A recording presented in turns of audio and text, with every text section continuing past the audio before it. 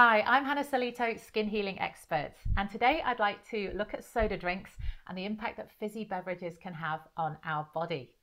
Let's take cola for example. What happens when we drink a glass of cola? Well, after 20 minutes, we experience this dramatic insulin spike. This is because of all the sugar in the drink, and our liver goes into overdrive. It's trying to process the sugar and it converts it into fat. In addition, after 40 minutes, the caffeine begins to kick in. Our pupils start to dilate and we experience an increase in blood pressure. We also experience this burst of dopamine. This is a neurotransmitter at the center of our brain, and that creates a pleasure and reward cycle.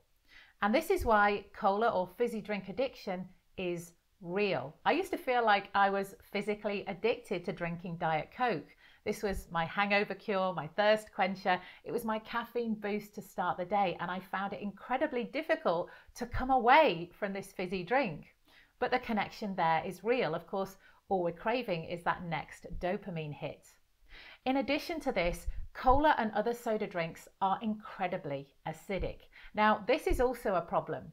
So we've got the acidity going on, the phosphoric acid that's in the drink, which begins to deplete the body of calcium. And you've also got that carbonation process. This too draws calcium away from the bones because calcium is our body's natural antacid. So it's trying to combat the acidic process that's created when we're consuming this soda drink. And so when people ask me about transitioning to a plant-based diet and they have concerns about not getting enough calcium in their diet, it's not excluding dairy that we should worry about. It's drinking soda drinks that can more readily deplete the body of its natural calcium source. Soda drinks are also incredibly acidic. So if we're talking about battery acid, that's a pH of 1. Fresh natural water is a pH of around 7. Some cola drinks are said to be as low as 2.5. That is so close to battery acid. And as a child, you might have done that trick where you put a coin or a piece of dirty jewelry in a glass of cola, left it overnight, and in the morning it's sparkling clean. This stuff is incredibly powerful because it's literally eating away at the dirt. Imagine what that's doing to our insides. We should also look at some of the other ingredients in a can of cola. Caramel color. Now, this sounds relatively harmless, but it actually contains a compound called 4-MeI, which has been proven by scientists to be carcinogenic.